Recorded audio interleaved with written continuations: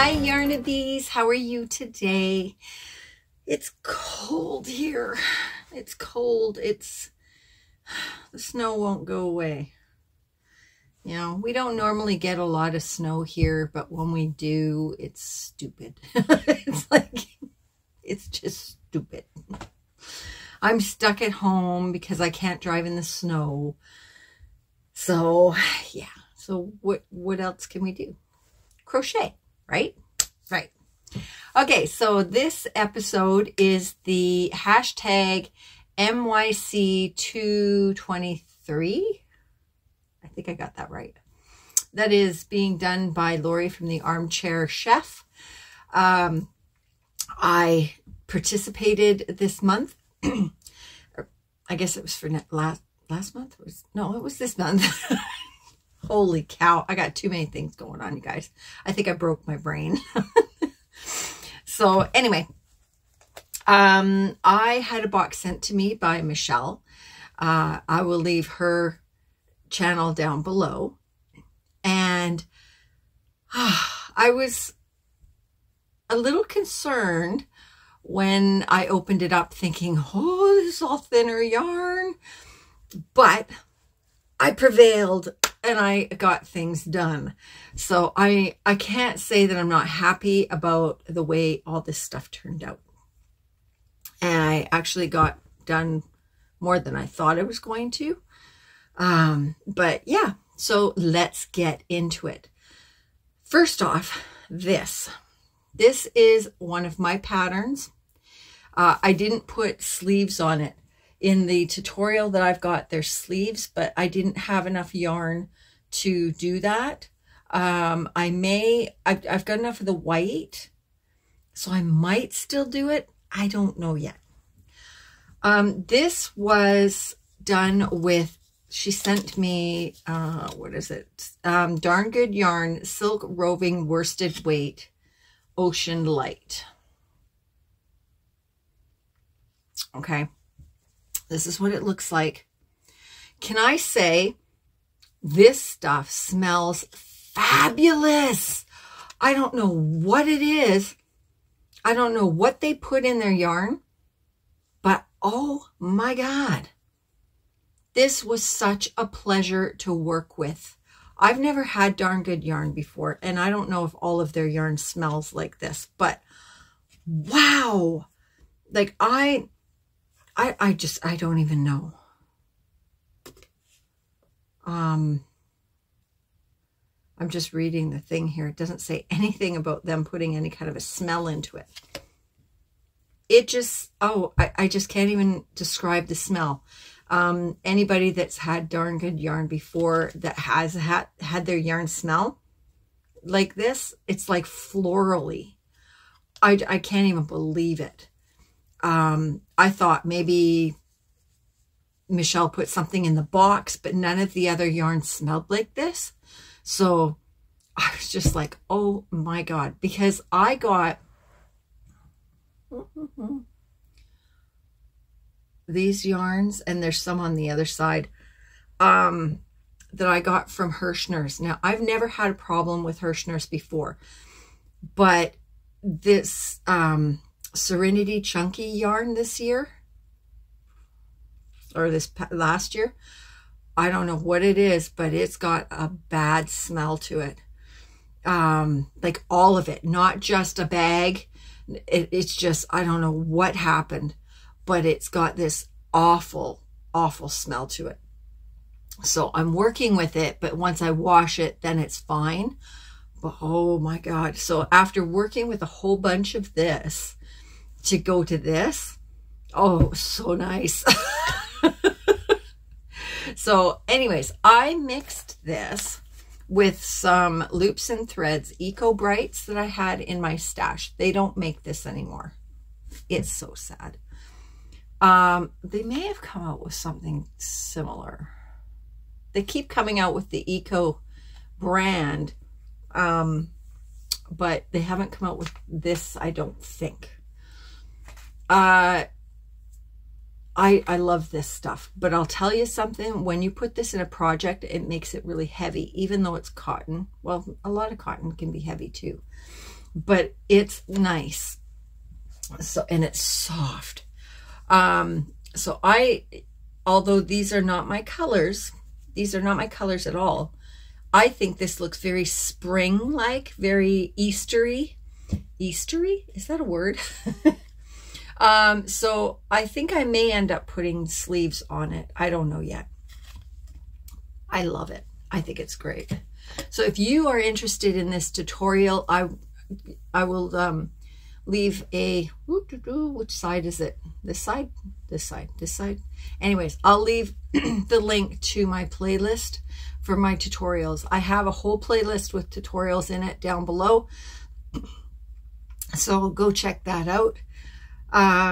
Yeah. So there we go. Oh, sorry. I have to put my other yarn away before I forget. Okay. The next thing that she sent me was this Caron Skinny Cake. Okay. I work with this Caron Chunky Cakes, but I don't normally work with the Caron Skinny Cakes because it's fine. It's a light 3. So I decided to mix it. And I mixed it with, what did I mix it with? I think it was Bernat Premium Black. And I made a dog sweater. So this dog sweater has a button on it. So it just goes over. It's a little turtleneck. And then I've got the belly band that goes around. And I have a beautiful button that has owls on it. And so there you have it. And then this is for the leash up on the top of the neck. Oop. There we go. So yeah. So I will leave a picture here of Bailey wearing it.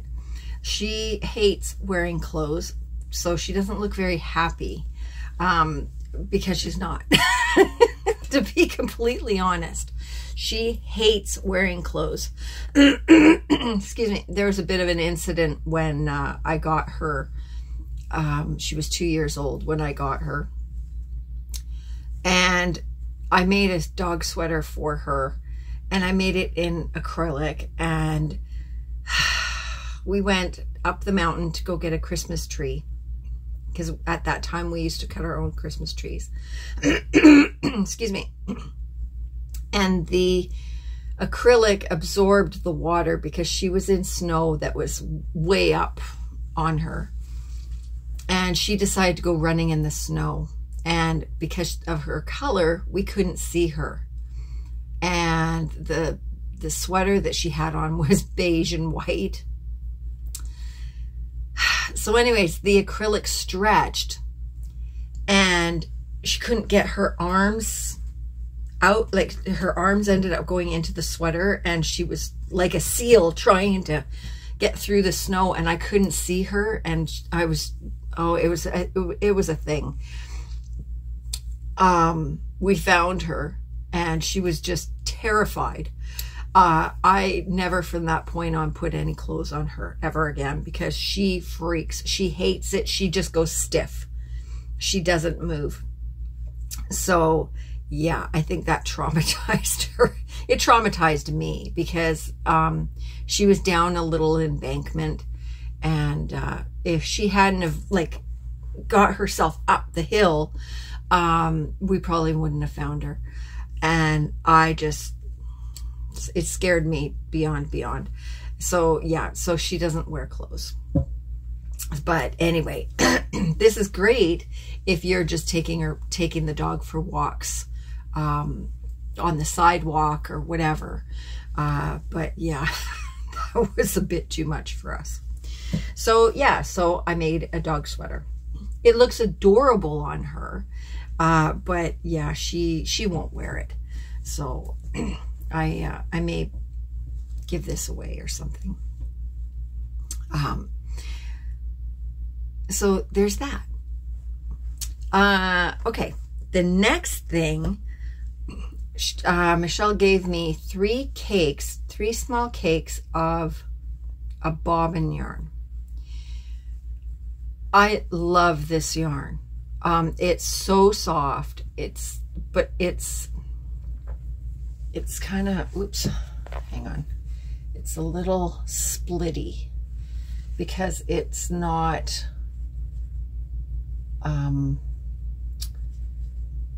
wound, right? So it's kind of, oop, where are you? It's kind of splitty like that,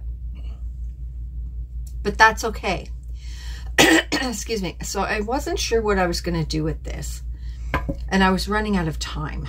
So I thought, hey, why don't we try it on the Addy machine?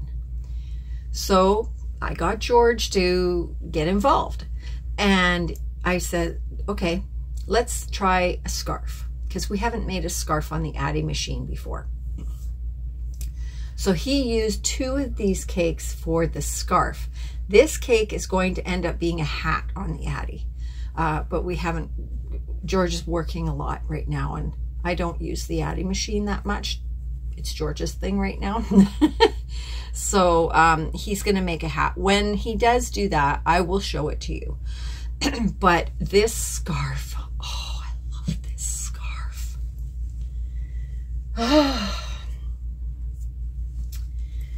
This scarf is amazing. And I put pom-poms on it. These are the snap-on pom-poms. I love this. It's two-toned. This scarf is so soft. It is so stinking soft. I can't even tell you. But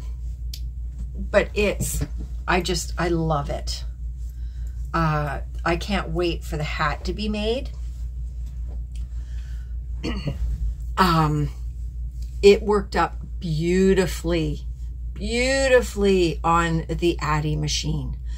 We had no problems at all with it splitting or snagging or, you know, missing stitches or anything like that. It worked up wonderfully. So, excuse me, guys. I absolutely love this. Love it. So when, and even the transition is beautiful. Like, it's just, oh, love it. So this is going to be a beautiful set when I get the hat, when he gets the hat done. And, yeah. Whether or not I'm going to put that on my Etsy or if I'm just going to wait until next year to sell it at my craft fairs, I don't know yet. So, but yeah, so I've got this much left and this much left on those, and that little bit left for the Darn Good yarn. This is going to, George is going to make more hats out of this on the Addy machine and use it up. Excuse me. So I had a great time with this, and it really took me outside my comfort zone a little bit, but I'm glad I did it. And thank you so much, Lori, and thank you so much, Michelle, for giving me the opportunity to do this with you. And that's it. I guess I will talk to you guys later. Thanks for joining me, and I will see you in the next video. Bye.